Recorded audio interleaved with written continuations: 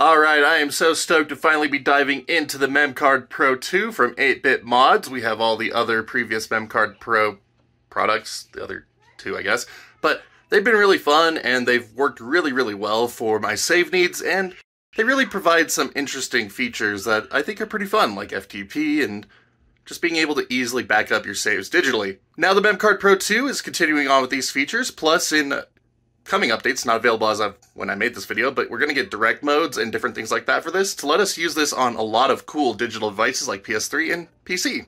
So in today's video, I want to take you through initial setup of the MemCard Pro 2, as well as backing up your PS2 saves, getting free MC Boot installed on this thing, and getting Game ID support running, and all of your saves split into separate memory cards, so one per game. So let's dive in. So, some needed items as we begin. Obviously, a PS2 system, be it a slim or a fat model, doesn't matter. Then, of course, the MemCard Pro 2, which is kind of the whole point of this video, so if you don't have one of these, you will need to pick one up before trying to follow along with this video. But there it is. And then we also need a micro SD card or a USB device to plug into it. Today I am going to be demoing micro SD, so we have an SD card reader here as well. And lastly, we need memory cards with our saves on them to transfer over to our new MemCard Pro 2. Or if you're starting from scratch, cool, that'll be great. And then we could also copy PS1 saves over if desired. And if you plan on using the MemCard Pro 2 in a PlayStation system, if you want to use the per game stuff, you are going to need an ODE like the X Station, which I have here, or a Terra Onion mode. Though, to be honest, I already have the MemCard Pro 1 in here, so I'm not really going to focus a whole lot on this side of things. So let's get started with SD card prep. So I got it inserted into my USB reader here, and I'm just going to get this plugged into my computer. Once the micro SD card is inserted into your computing device of choice, we need to get it formatted into FAT32 or exFAT format. So by default, most cards under 32 gigs are already in FAT32 format, so they are technically good to go as is. But 8-Bit Mods recommends using the SD memory card formatter for Windows and Mac from the SD Association to format the card for optimal compatibility, so we're just going to go ahead and go through that process. So, download link in the description below. And then just scroll down and then you can download it for Windows or Mac.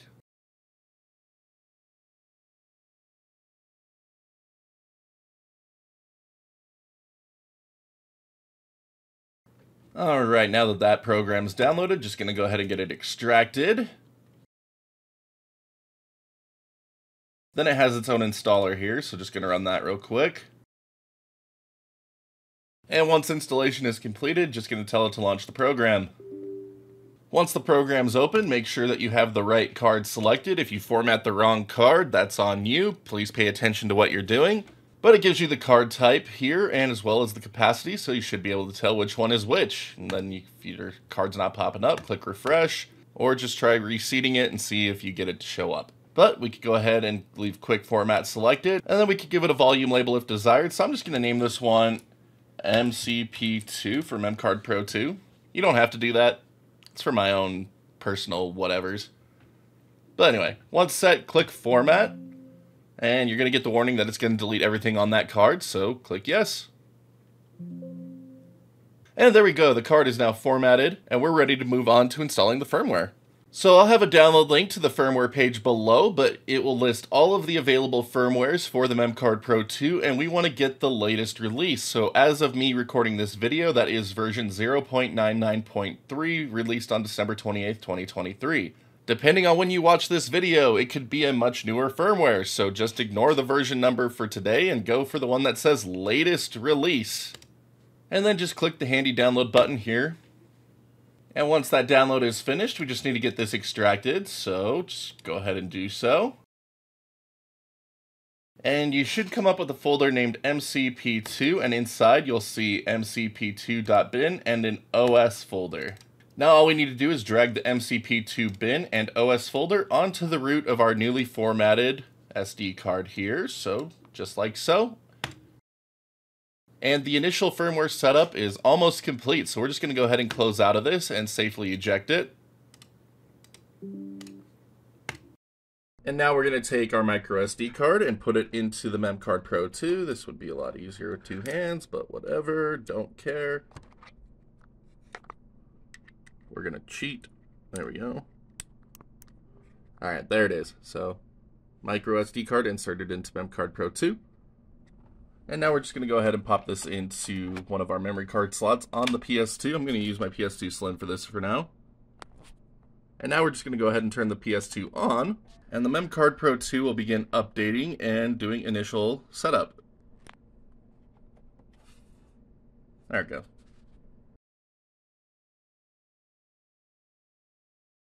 And there we go, update completed, it's restarting, and now it is creating default memory cards for us to use. Awesome.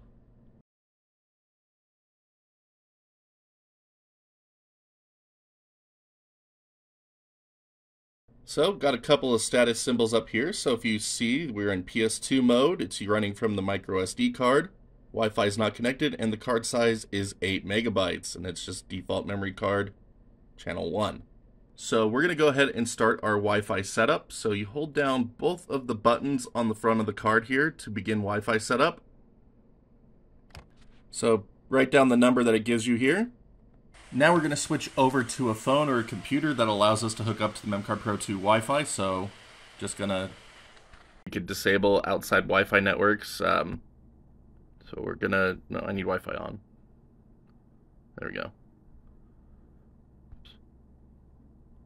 We're gonna go ahead and connect to the MemCard Pro 2's Wi-Fi network.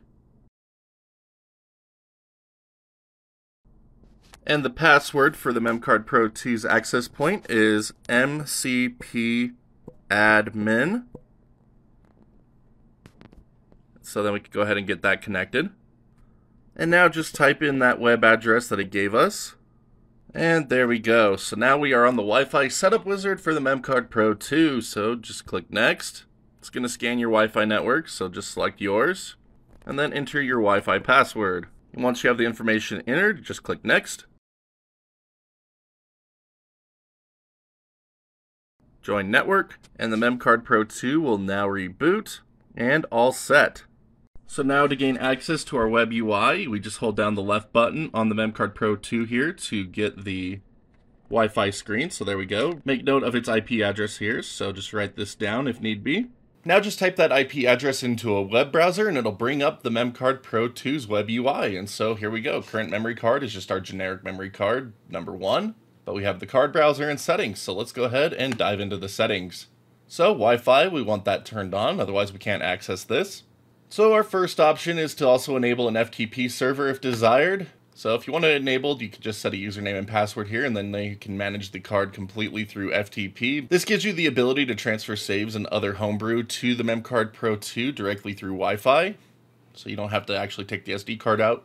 For PS1, we have Enable Game ID feature. This is on by default, and Load Up Last Card on Power Up. This is also on by default, and then the same things for PS2. I'm going to cover reasons you won't want to have Load Last Card on Power Up on by default in a moment, but for now, just quick look at the settings menu, so we can just go ahead and back out of this. But under Card Browser, it created a default memory card for us, Memory Card 1. And this card is our default boot card, so every time the PS2 turns on, this card should be the one that loads up. But now that we've got the MemCard Pro initially set up with Web UI and it has created our default memory card, I have built a pre-made memory card image to get you a free MC boot install with the Game ID versions of OPL and Grim Doomer's OPL to make your lives extremely easy. So on the current firmware, as of this video, only the 8 megabyte images are available. 16 and 32 megabyte images will be available in the next update, and this folder will be updated with larger cards as they arrive. And for anyone with the PS2 Slim 90,000 or a PS2 Bravia TV, I will have a FunTuna option as well, I just haven't created it for this video. The link to this folder will be in the description below, so you can just grab the image size that you want. So for today, we're going to go ahead and grab the 8 megabyte one. And with this downloaded, just go ahead and get it extracted. And inside the folder, you will see the memory card 1-1.mc2, and this is the exact same one that the MemCard Pro 2 creates by default for you. So just get your MemCard Pro 2's SD card inserted back into your PC or other computing device that you happen to be using. Open up the PS2 folder, go inside your memory card 1 folder, and then just overwrite the memory card that you already have in place there. And there we go. But now we can go ahead and take that out. Get the memory card inserted back into your MemCard Pro 2. And now when you boot your PS2,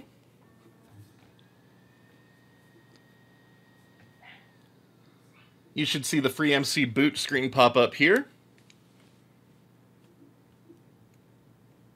And you'll be loaded into the FreeMC boot dashboard, and this is on the latest 1.966 version as of making this video. So this gives you access to Launch Shelf, and again, the Game ID version of standard OPL, as well as the Game ID version of the Grim Doomer OPL if you're using a PS2 FAT with an exFAT hard drive. If you happen to have a FreeMC boot set up previously, you can now copy over settings and any other apps over to the MemCard Pro 2. So I'm going to do so now. So I'm inserting my original FreeMC boot memory card now, and I'm going to go ahead and launch into Launch Elf. Now under the file browser, I could go into MC1, this is the memory card import 2. And so in here I had a different version of Launch Elf that I want to copy over, as well as the beta for OPL in here already, so I don't really need that, but I want to have this one, so I'm going to copy that into my apps folder on MemCard Pro 2. There we go.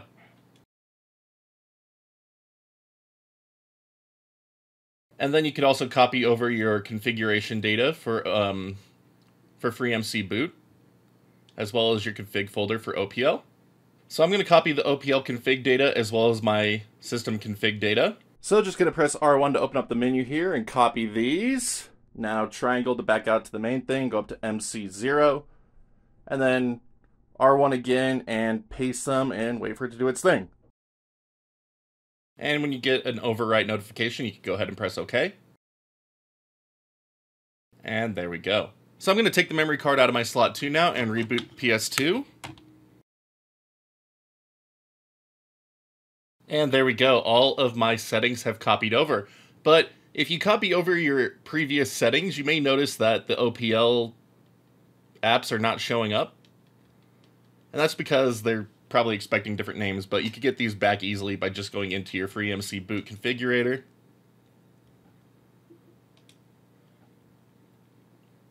Head down to Configure OSD Sys options. Navigate to your OPL item on your list. I named mine PS2 games for simplicity's sake. And then you can just set the path back to memory card 0, apps, and then choose which version of OPL you want to have. So we're going to go with just OPL with Game ID. Clear out that old one there. Return. And then we're going to save the configuration to memory card 0. And there we go. And there we go. There's my copy of OPL showing up now. And if I launch into it, all my previous OPL settings and all my games lists will pop up just as they're supposed to. So there we go. Config loaded. All my games are here from my MX4 SIO. Now all I need to do is transfer saves over and we're 100% back up and running. So let's go ahead and cover how to do that now. So I'm going to get my PS2 memory card inserted into slot 2 here to transfer saves over to the MemCard Pro 2. And for this video, we're going to be focusing on using the game IDs to have every game have its own save and memory card. If you would like to use just one large memory card, I'd recommend waiting for the update to come out so you have access to 16 and 32 megabyte cards and larger as future updates arrive.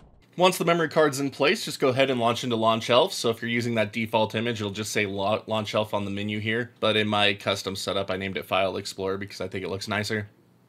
But just get booted into Launch Elf. From here, enter the file browser.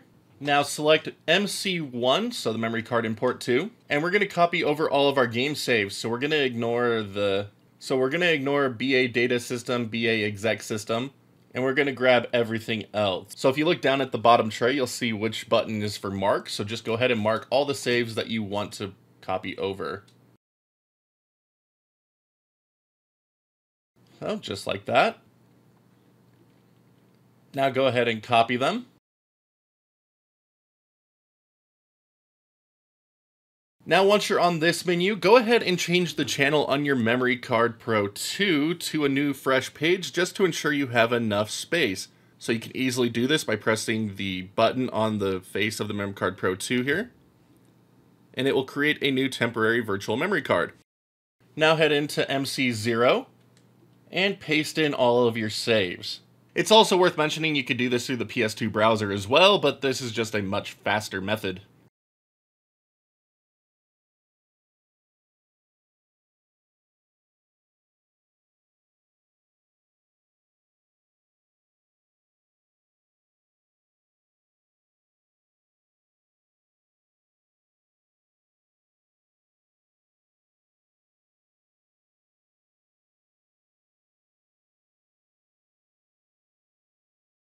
And there we go, all the saves from that memory card are now transferred over to my MemCard Pro 2. So now just repeat the process with any additional memory cards you might have and change pages as necessary. I'm going to cover a program that will separate all of these into individual game folders for use with Game ID as we move forward. But once you have all your saves transferred over, we can just go ahead and power down the PS2, take out the MemCard Pro 2 SD card, and move it over to our computer. So now to separate our game saves into memory cards specifically for them, we are going to be using the MCP2 Save Splitter by Kesder.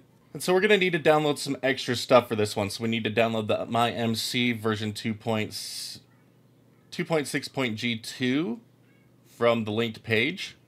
So all this will be in the description below again. So we're just going to go ahead and download that. And then if you have any saves that are in .psv format, we need the PSV save converter tool, which we could get from the link page here again. And we want the Win64 version. And then finally we need the actual script here itself. So on the code page here, you can just download it as a zip. So now just go ahead and get everything extracted.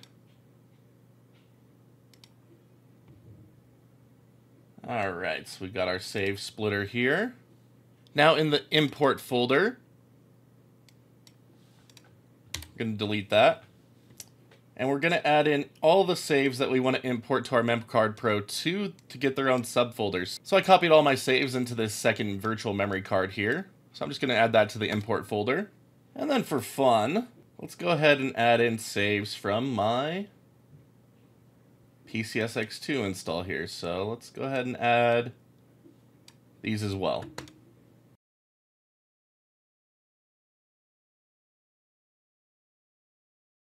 Alright, with our saves in place, we're going to make it so this actually works. So you'll see my MC folder here. So we're going to open up the my MC app here and copy everything into it. And now we need to add the files for the PSV converter. So we're going to open up that build folder we extracted. And inside you'll see another build. This is really obnoxious, so we're going to extract that again. And then we're going to go ahead and extract it again. And we'll finally end up with a folder that gives us PSV converter win.exe. And we're just going to drag that in right there. All set. Now we need to open up a PowerShell window as administrator. So in your search bar in Windows, just type in PowerShell until it pops up in the suggested. Now right click on it and run as administrator. Now we need to direct PowerShell to the folder where the converter program script is stored. So the easiest way to do this is just to right click on the script itself, click on properties, and just copy the file path that shows up right here. So just copy that and then paste it into PowerShell. Copy it into PowerShell with the CD command and don't double paste it like I did. And then just press enter. And now type in /split.ps1 and press enter. And hopefully your settings will be nicer to you than mine were. It's not letting me execute scripts. So on Stack Overflow there is a override for this to let you run any other script. So I'll have a link to this page in the description below, but just copy this in to PowerShell, paste it, run it, type in A. And now you can run the split command, and all of your saves will be separated into their own split memory cards. And once that's finished, you can go ahead and disable that unprotected script setting. So you can just come back into this web page and change it back to normal settings. That way you have better security on your computer. So same deal, just copy the right command, paste it, and then A, and good to go. But once the script has successfully run, if you open up the export folder, you will see that you now have a pre-made memory card for every single one of the games in your folder. So we could just go ahead and copy all of these back into the MemCard Pro 2 save folder under PS2 and paste them in.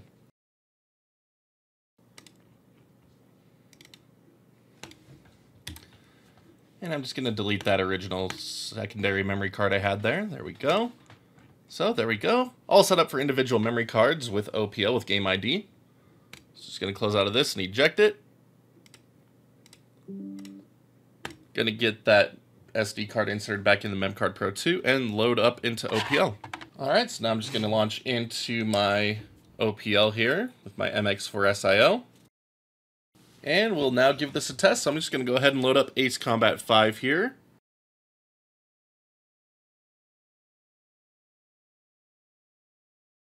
And the MemCard Pro 2 is changed over to my Ace Combat 5 save file.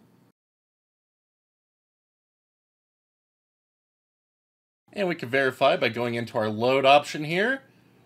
And there is my Ace Combat 5 save. Absolutely flawless.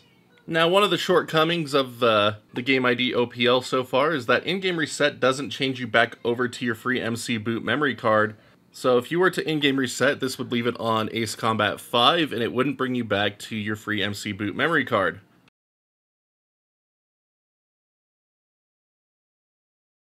And even a full-on restart is just going to load up the last memory card that it had loaded up originally. So we're going to need to change a setting within the web UI to get this to launch us back into free MC boot for us. So in the MemCard 2 web UI, we need to go into settings, and we need to disable the load last card on power up option here. And we want the default startup card to be that memory card once. That way we always load into free MC boot on a fresh reboot. With that set, we can just click on save. And now when we turn off the PS2, and turn it back on, it loads us back into memory card 1 and free MC boot. And there we have it, MemCard Pro 2 set up for PS2 stuff specifically. Hope that you have found this video very helpful and easy to follow. And I look forward to covering more stuff on the MemCard Pro 2 as it arrives, such as bigger virtual memory cards, as well as PS1 stuff. So stay tuned, we're not done with this guy yet. But a big thank you to everyone for watching today's video. Again, I hope it helps you out and gets you set up running really nicely with the MemCard Pro 2. This is going to be a fun one. And again, just thank you for watching today's video. It means the world to me to have you here helping us support us and all of that good jazz. But here at the end, a couple of usual favors. Thumbs up, thumbs down, depending on how much you like it. Sub button, notification bell, and then for anyone interested in further helping support us, you can check out that join button here on YouTube or the Patreon link in the bottom right-hand corner of the screen. Every little bit helps, and we're super grateful to all of our current champs. You are all so amazing. But until next time, my wonderful internet peeps, you all stay awesome, keep on gaming, and we will see you all back next video.